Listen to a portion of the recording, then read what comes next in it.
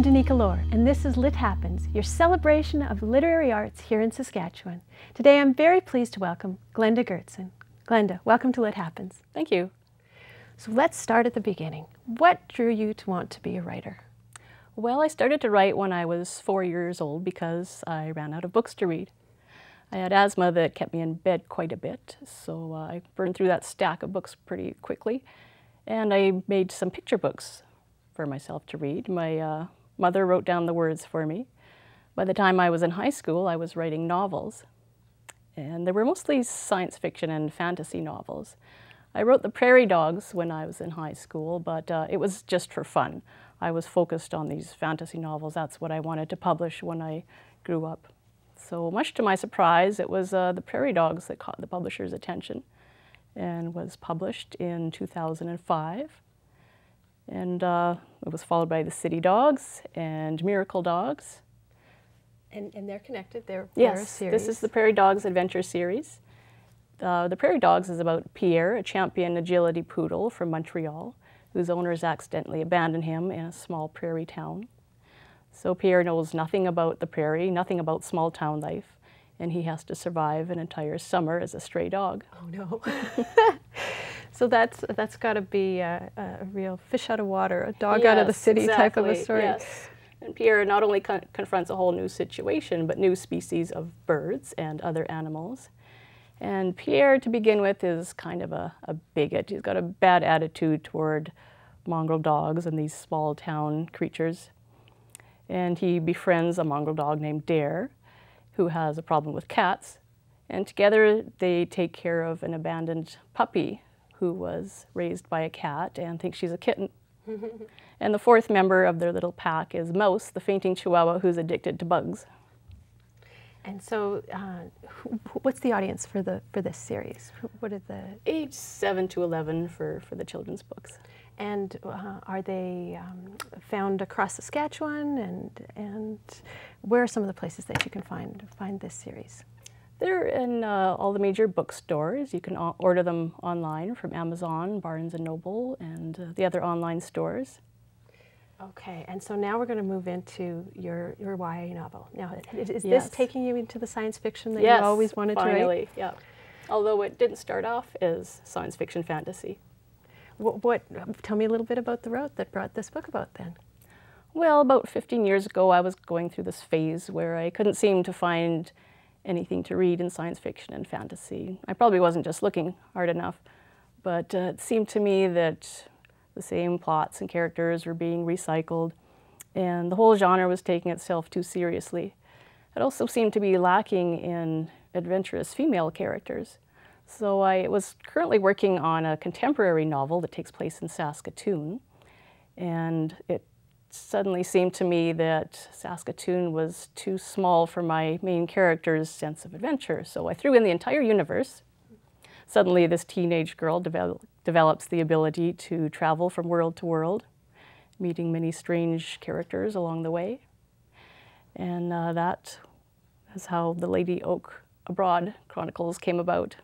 And so just like when you were 4 years old, motivated by the need to find something that you were interested in. Yes, it's nothing to fill a gap. And so tell me a little bit about the story. Well, Audrey is a Saskatoon teenager who has been having a very bad year. She was hit by a bus, her boyfriend dumped her. In chapter 1, the school principal expels her. So she comes home and finds that her aunt has disappeared. So in the course of looking for her, she finds this giant portal to another universe in her front yard. So she goes chasing after her aunt. And when she finds her aunt, she thinks, well, this is the adventure I've been looking for all my life. Fantasy adventure, because she's a big science fiction fan. But she discovers that nothing is what she expects. All the stereotypes that she's learned from watching TV and books are completely blown away. And she also learns that nobody is what they seem, not her neighbors, not her own aunt, not the queen of the new world that she discovers. So it's a huge learning curve for her.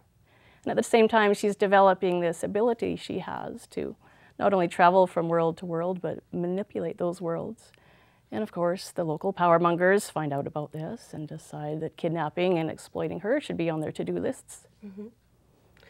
So I guess the dogs, you've taken them out of a place that's a little less familiar to us and put us in a place that's very familiar to us. And with the young woman in Lady Oak, you've taken her from a place that's very familiar to us into a place that's very unfamiliar. Exactly. So what is it like working in those worlds that are so different?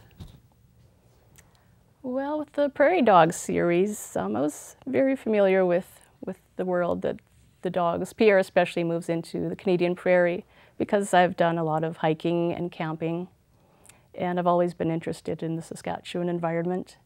And I wanted to introduce that to children in a way that they can relate to, through an animal that lives through his senses.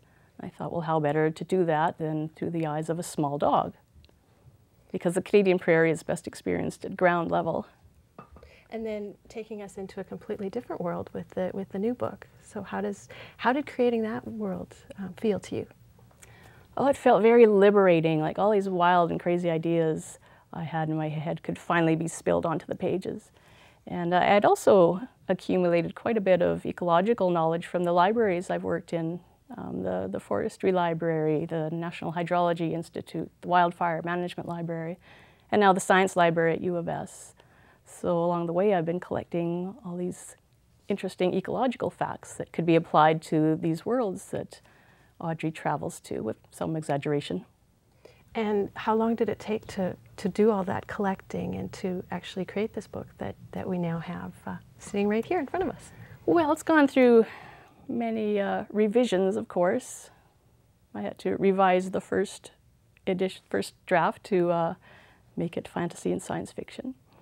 And then with each rewrite, I was adding more and more that I was learning along the way from a scientific point of view. Although it might be a bit of a stretch to call it science fiction, because obviously about 99% of what happens in that book could not possibly happen.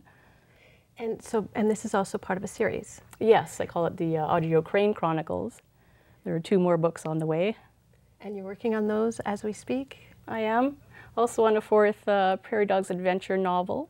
It's going to be called Dinosaur Dogs, and it takes place in the Great Sandhills of southwest Saskatchewan, where Pierre and his friends become lost and have to survive in the wilderness. Wow. So you're taking us near, you're taking us far, and your books, one more time, where can we find Lady Oak? Is it in the stores as well? It is, the major stores. You can also download it from Amazon or Kobo as an ebook. Excellent. And the dog books, are they illustrated as well? They are. Each of the books is illustrated by a different artist. The Prairie Dogs was illustrated by a picture book artist. The City Dogs was illustrated by a television animation artist from Toronto, so 2 very different styles. And I illustrated Miracle Dogs. It was my first attempt at illustrating a book. Excellent. Well, I look forward to delving into these worlds, and thank you so much for coming and talking to us today. That's all the time we have. Oh, thank you. This is Lit Happens. I'm Danica Lorer. You can find other episodes by going to YouTube and checking out Shaw TV Saskatoon. You can find me on Facebook and Twitter, and you can contact me at danicalorer@gmail.com. Thanks for watching.